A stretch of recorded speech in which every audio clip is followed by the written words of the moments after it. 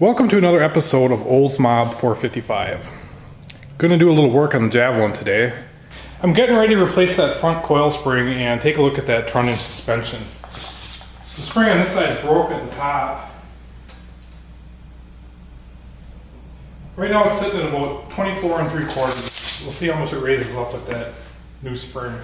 Here's a look at that broken coil. It's broke right at the very top, so it probably didn't affect it a whole lot, but I'm sure it affected it some. And here's a look at the rest of the Trunnion suspension. You can see it has an upper control arm, a lower control arm, like a strut rod, and there's no upper ball joint. It's kind of a bonus on these. There's actually a bearing in here, so no upper ball joint to fail. We're going to put this lower arm under some preload and take the shock out and see how loose that spring becomes. Before I do anything, I'm going to take off this caliper and hang it with a piece of wire. And we're just kind of talking about how foreign some of this stuff looks.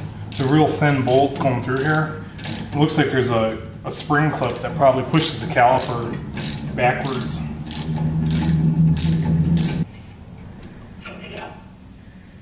Looks like we have some leaking brake fluid here on this caliper. Right away we noticed the bleeder was snapped on the caliper also. Since I'm doing these front springs and taking this all apart, I'm going to put all new bushings in these control arms. It's going to be like a brand new suspension when I'm done. Probably paint everything up too.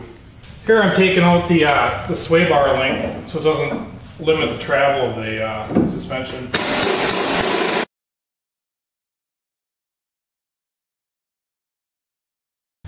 Looks like this piece just kind of sets up on the top of that trunnion piece here.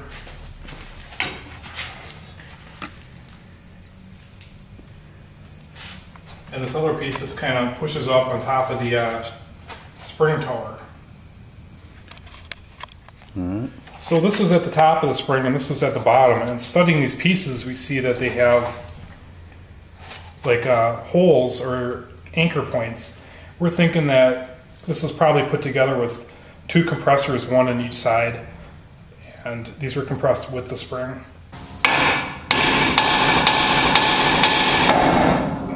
The rotor's off and looks like there's 4 bolts that hold this all together. Kind of looks like these ends were flattened too so they wouldn't come apart. So I got a little lube on there and see if I can zip them apart with the impact.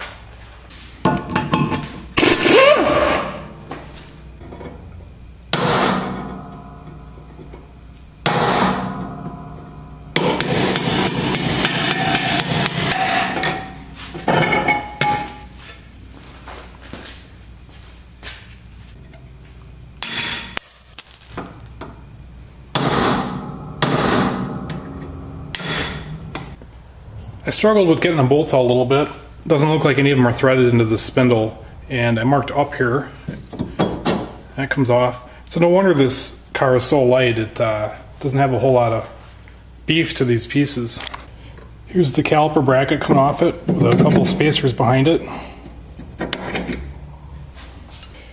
Here I've taken this rod off and I've separated the I believe it's called the Trunnion from the lower control arm with the pickle fork with that ball joint there, and I've loosened the 2 bolts. I'm getting ready to take that out.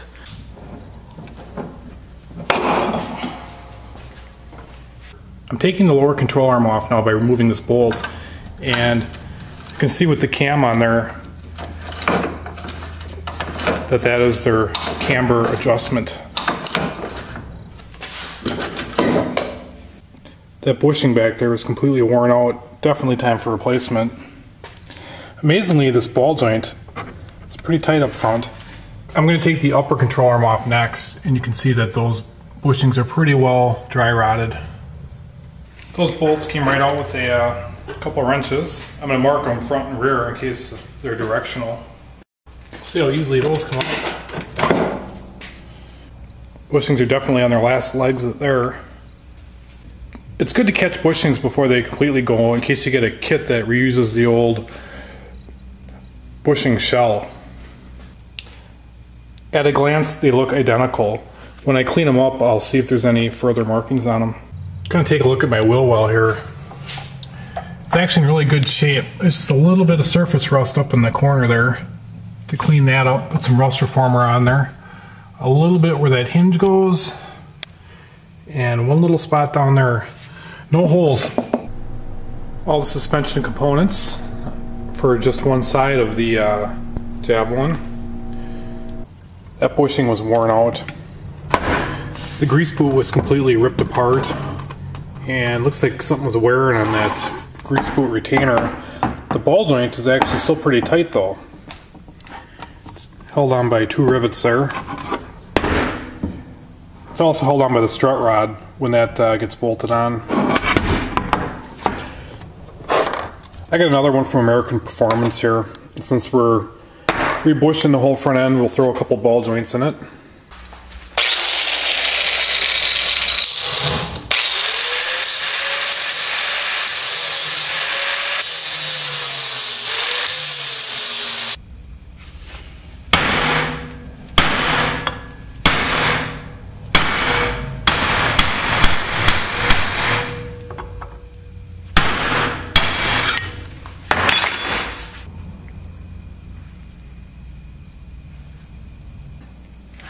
Here's the control arm. It's been wire wheeled, gone over with a sandpaper roll.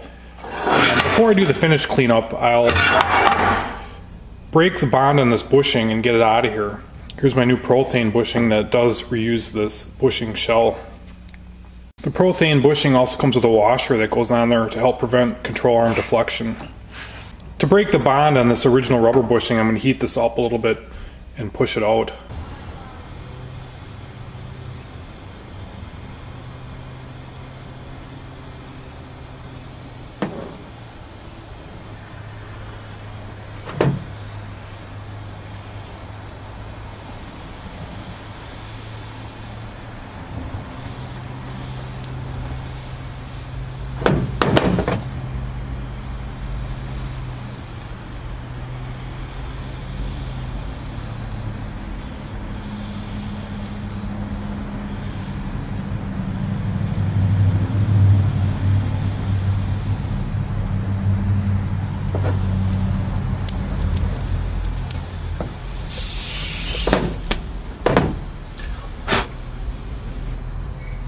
You have to be careful when doing stuff like this. I've seen parts go flying under pressure. I'll clean this up and I'll get some rust treatment on this piece, and I'm going to do the same for the upper control arms. Here's an upper. I was trying to break this encapsulating washer system with a hammer and a punch, and it didn't want to go, so I'm going to hit with the torch a little bit so you can separate it and then get that bushing out of there.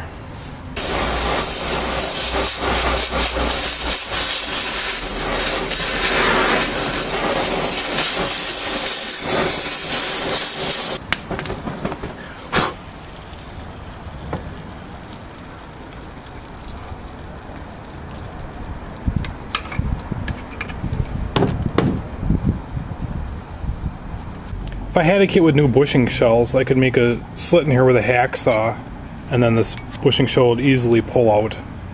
Here is the trunnion. I guess this is the upper and the lower part. I do have a bearing kit here. There's a bearing in it right here. In the kit are some bushings for this mounting point here. Here it's in a vise. You can see it swivels. And there's a nut inside there. I'm going to take that off and see what we have underneath here.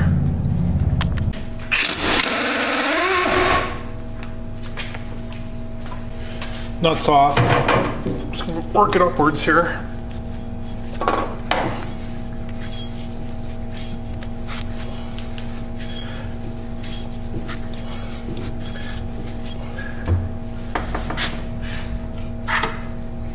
Here it is on the bench. You can see that there's a bushing that goes up through the center of it. The kit did come with a new one. There's a little bit of ovalness to that original bushing, so I decided to go ahead and change it out. This is the setup I'm using on the old press.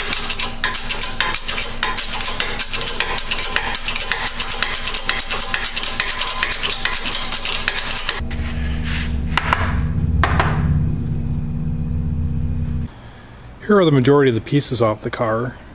Cleaned up. Most of them have rust reformer on them right now. A couple are in primer. And this is after hours and hours of wire wheeling and using sandpaper rolls.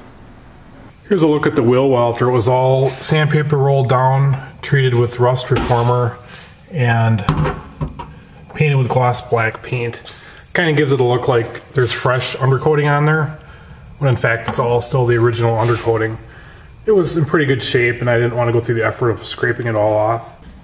The owner is repairing the trunnion setup in the front suspension. It might be a little odd looking to you, thinking maybe this was like a strut, but it's not a strut. It does have most of the weight on top, but there's a rebuild kit that you get, and he got all urethane parts instead of rubber, so it tightens up all the flex in the suspension. So if you're staying with the stock suspension, this is the best way you can go. So usually, you know, you drop these in here, and then you get like a bolt that fits inside there. You can pound it down, or you get a press.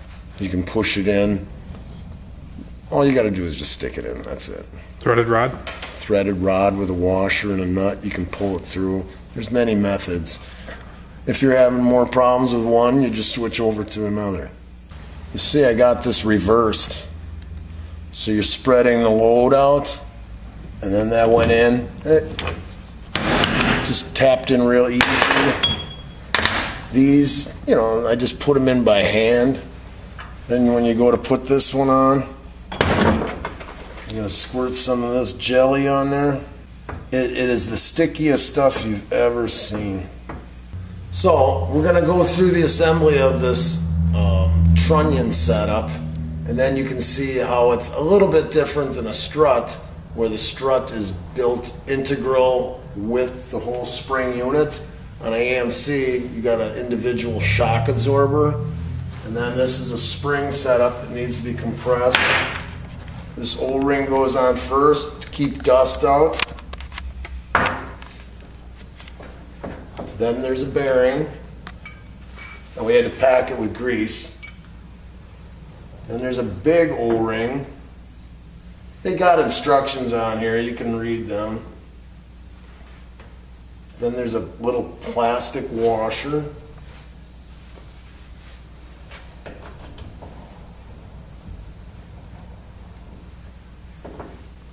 Then this goes through here.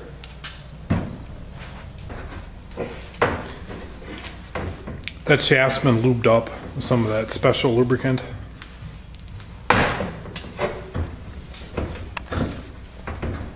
After you've worked these two pieces together, then there's a recess at the top of the threads.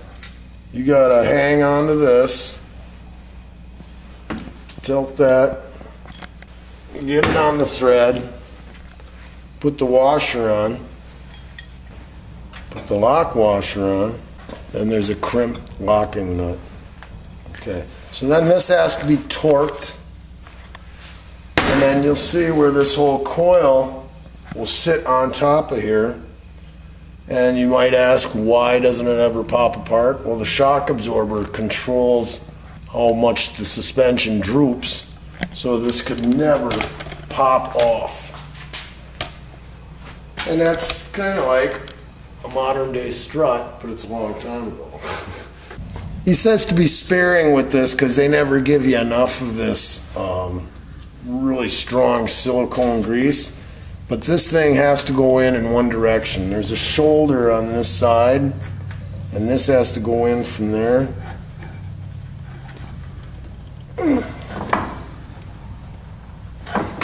So when that's in, then this little collar will be on this side, and then you won't get it deflecting inside the body.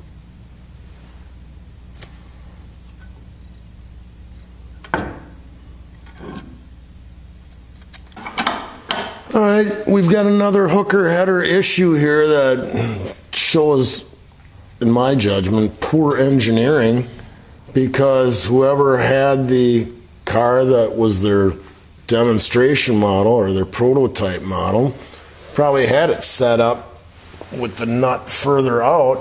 Well, let's say if you ever had to have it adjusted, you can see where the nut's gonna be binding right into the pipe. To alleviate this situation, we're gonna machine all this off from here down. There's no thread even on here anyway. So we're just going to eliminate that 1/8 and then go another eighth to about here. Then we'll miss the pipe. Here's a look at the nut after it's been face down some. As you can see now, the lower control arm bolt can have full travel and it doesn't make contact with the header tube. And you've got a torque arm, and you got these bushings that go on here. It's got this in the kit, more of this grease. After discussion, we decided we're going to go with the old system because there's a shoulder on here. Because this, you'd have to use a washer or something, and these are a lot nicer. So we're going with stock. Kind of takes the guesswork out of it. So you see the shoulder holds this curved washer. This goes the same thing. Then you got the bracket on the frame, and then when you push this through, you put the nut on it. So as this thing, you know, would wobble around, there's a little bit of movement can go on. We've got the strut arm and the lower control arm on. We have to put the bottom of the trunnion on. Now we're going to compress the spring and get it up into the pocket. To do that, we might end up pivoting this trunnion in with the spring when we assemble it and then land the bolts. This is a spring compressor that was made for getting the springs in above the trunnion.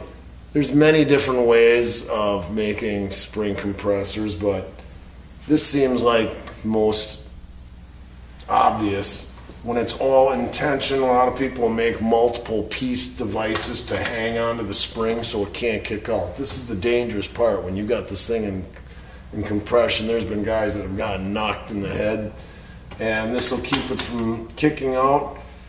All it was a bolt that was turned down. It fits in these holes in the spring pockets, and as we tighten up these nuts, this is just a piece of tubing with a plate with a bolt in there that fits in the hole, and as we tighten these down, we're going to compress this so it gets down to a diameter or a length that we can get it up inside the pocket.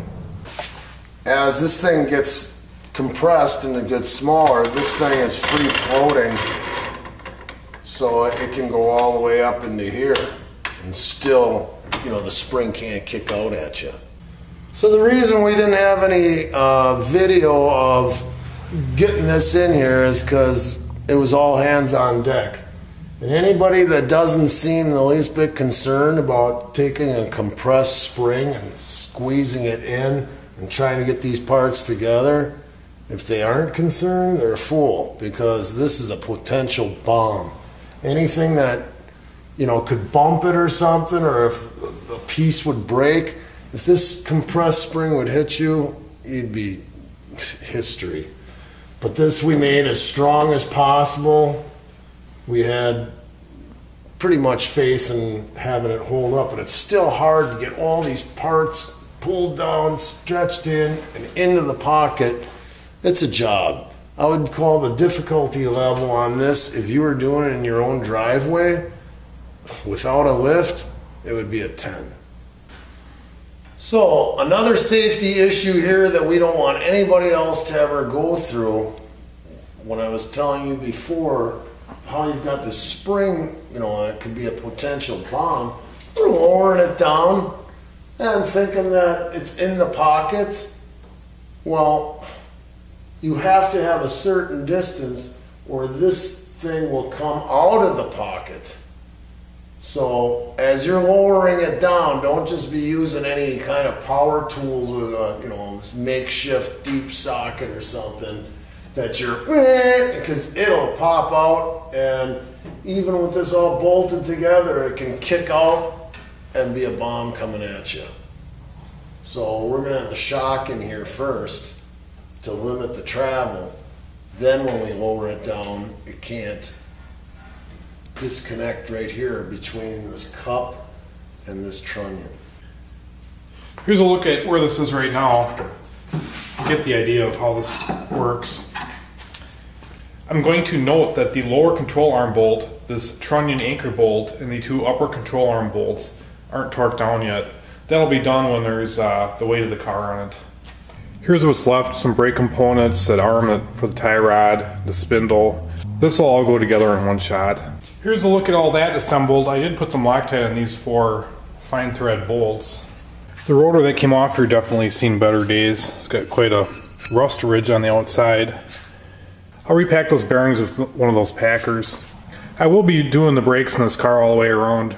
Really, the brakes and steering are the most important things on a car. When this rotor gets replaced, the bearings will get replaced with it.